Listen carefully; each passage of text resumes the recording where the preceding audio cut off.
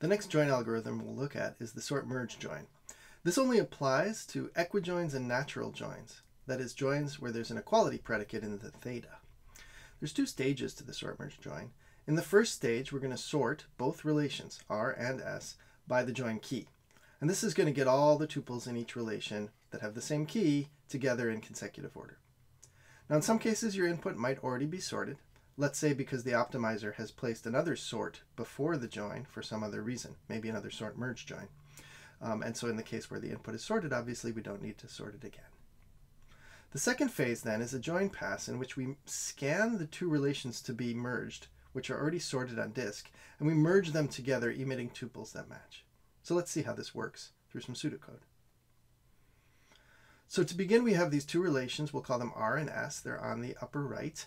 R is in blue, S is in orange. And let's walk through pseudocode of an iterator to do the sort-merge join. We start by checking to see if there's a mark variable, which we'll define soon. Right now there isn't one. Because there's no mark variable, we're going to advance R until it's as big or bigger than S. And then we'll set a mark on the place where S is.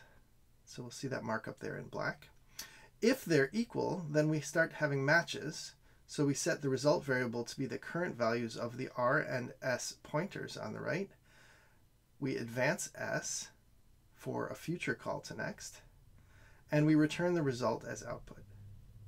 So that's our first return from the next call to sort-merge join. It's returned one tuple, and it's left internal state for the two cursors on R and S and for the mark variable. When we get called again to do next, we check to see if mark is true, and it is. So we check to see if we have another pair of matching tuples, and we do. So again, we set the result to be the pair. We advance S1 further, and we return that result. Now we've called next twice. On the third call to next, we still have our internal state of R and S and the mark. So the mark is there. We check to see if R equals S, but it no longer does. And as a result, we're going to rewind the S cursor back to the mark. That's what the mark was there for. It was there to remember when we get a new tuple where to restart S. And we'll advance R to the next tuple. We set mark to null now, and we go back to the top of the loop. At the top of the loop, if not mark, which is true in this case, we're going to advance R and S until they match. And we set a mark. And now, if they match, we have a new result tuple. We advance S as we've done before, and we return that result to next. Okay, on the next call to next, we check for the mark, we find it. So we go back into checking to see if there's another match. There is another match. We advance S, we return the result. On the next call to next, we check once again for the mark. There is a mark, but the two variables are not equal. We've got 31 and 42. S has gone too far. And here you can see now we're going to reset S to mark, advancing R. And now you can understand the reason that we set the mark and we rewind it. It's because there may be multiple left tuples, in this case with value 31, that match a batch of right tuples.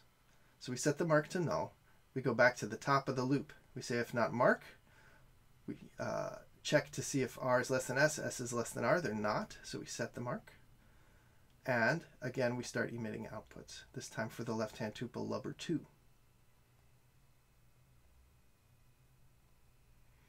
When we get called back around, we've got yet another match.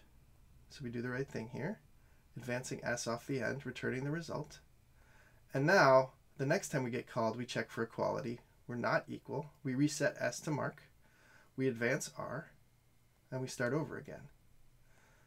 And here, we advance S until it's bigger than R, set the mark, but they're not equal. So we go through this logic. We advance R, set the mark to null. We're at the top. We set the mark. They are equal in this case. We create a result. We return the result to next. S is now pointing to end of file, but that result is part of the output.